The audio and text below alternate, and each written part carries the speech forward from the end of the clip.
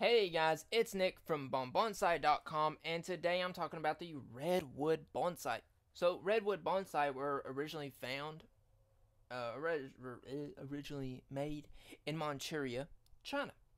So bonsai is a centuries-old practice of the Chinese and Japanese people in reproducing natural trees in a miniaturized form, and these bonsai lend a lot of elegance, beauty, and value, especially when they start to mature with time. There are different types of trees that lend themselves well to bonsai, or rather being bonsai, and among them is the redwood bonsai, which is a very exciting tree form of which the Dawn Redwood variety is especially most suitable for being a bonsai. Planted in the US in 1948, the Dawn Redwood bonsai was originally found in Manchuria in China, and it was once feared to have become extinct until it was rediscovered in the 40s. And this particular redwood is a true redwood that is quite like the American redwood, and they're actually relics of bygone times, being living fossils. From the early times, such redwoods were found growing in forests, and since 1948, they were planted in the U.S.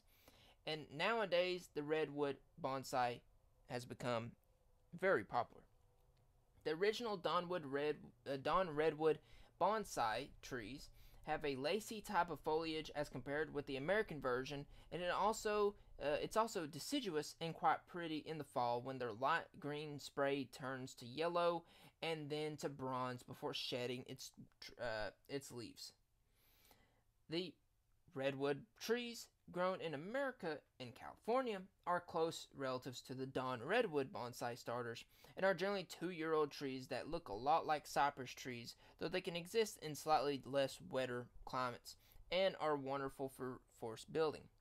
Redwood bonsai are also well suited for growing indoors, and it may not always require to be grown inside a home or beneath shade. And people may also be under the wrong impression that growing redwood bonsai indoors may not be conducive to it growing because there's not enough sunlight.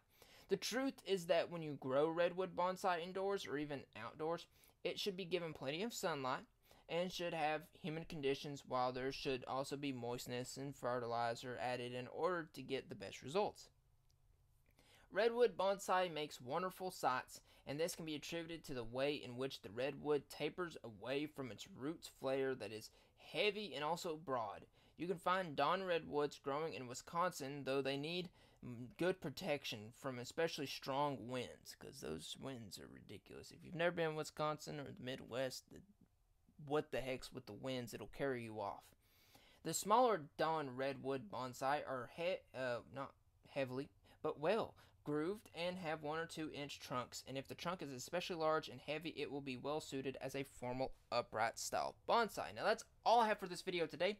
If you're interested in learning how to trim, sculpt, prune, wire, repot, water, all this stuff for your bonsai or to your bonsai, go to bonsai.com/bonsai book. That's all I gotta say about that, and I'll have more videos just like this, or not just like this.